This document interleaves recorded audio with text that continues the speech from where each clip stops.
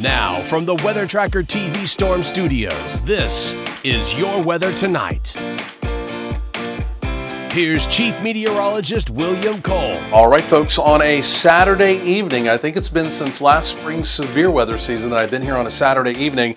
Obviously, that means we've got some active weather inbound. And in fact, most of you by now know we've got the Arctic front. It's moving through the area. Temperatures are dropping, wind chill factors are kicking in, and in fact, we're going to be dangerously cold over the next several days. To make matters worse, we also have a round of wintry precipitation that is going to begin tomorrow, Sunday into Monday. The newest details, the newest data's come in. Again, I'm going to catch you up on that over the next few minutes. But first of all, this would be your Saturday evening, and at least through mid-evening, temperatures are still going to be in the 30s. It's going to be pretty blustery out there, but again, if you're at least trying to salvage your Saturday evening, again, through about 9 p.m., it's still going to be doable. But then the deeper we get into the evening, into the overnight, again, simply put, temperatures are just going to flatline. And again, those wind chills, they will continue to kick in as well. And because of that, overnight tonight, we do have a wind chill advisory in effect. These are pretty rare, but again, this is anytime your wind chill may get down to 0 or maybe a little bit below 0. And again, especially from Interstate 20 to the north, especially all up along the Red River Valley, we will have some dangerous wind chills by sunrise tomorrow morning. In fact, just locally in the Metroplex, teens going to by midnight. Again, if you're making those late night plans, really stay diligent to that, right? You can see your wind chill factor of only +7 by sunrise tomorrow morning will be down around 0. Again, here locally in the Metroplex, even through the day tomorrow, wind chill factors only in the teens. Now, we hope we don't have to use this much, but we want to go and show it one more time. This is just some new technology we have for winter into spring.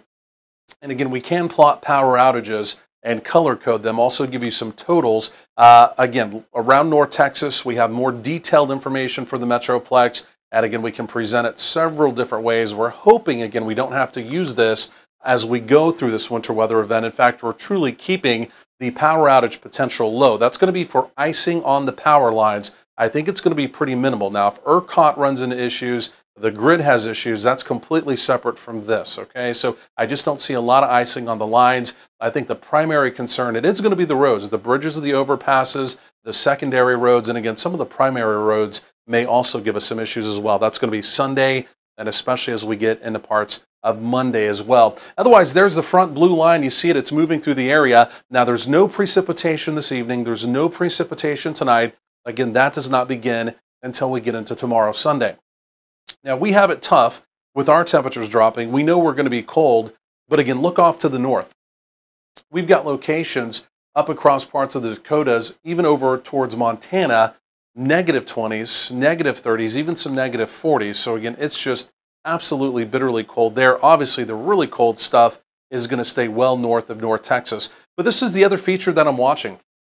You can see this little ripple coming in, and again, if it was just going to get cold, that would be one thing, right? But now we have this ripple coming in, and that's going to offer us the opportunity of precipitation. Again, very late tomorrow as we go through Sunday, we'll see it developing through the afternoon, again, late Sunday night, and then again, like I mentioned, even as we get into Monday as well. Again, I'll show you the modeling on that coming up. So it's not just the southern plains that's going to get a taste of this cold. Take a look at the deep south. And again, take a look even over towards the Florida Peninsula. Again, this is going to be almost a nationwide event. The Southwest are the only folks that are truly lucky enough that is going to at least not really be impacted, if you will, by this Arctic intrusion. So here's the modeling. This is really what I want to get to, right? This is what you want to see. So this evening we're quiet. Tonight we're quiet. But by around 1 p.m. tomorrow afternoon, and remember the Cowboys game over in Arlington, the playoff game, again, you can see a smattering of pink and purple beginning to fill in. This is going to be light freezing mist, light freezing drizzle, light freezing rain, and some sleet. It's going to persist, again, through Sunday, Sunday night, tapering off by about noon on Monday. And because of that, we do have a travel advisory, winter weather advisory here. Again, you can see for a good part of the area. I would anticipate travel conditions going downhill, especially bridges and overpasses first as we go through tomorrow. Teens and single digits, these are your overnight lows here. And then as we go through tomorrow, Sunday, temperatures don't move much. We're basically in the 20s as we go through the day. Light precipitation to some light and moderate precipitation, all mixed again as we go through tomorrow.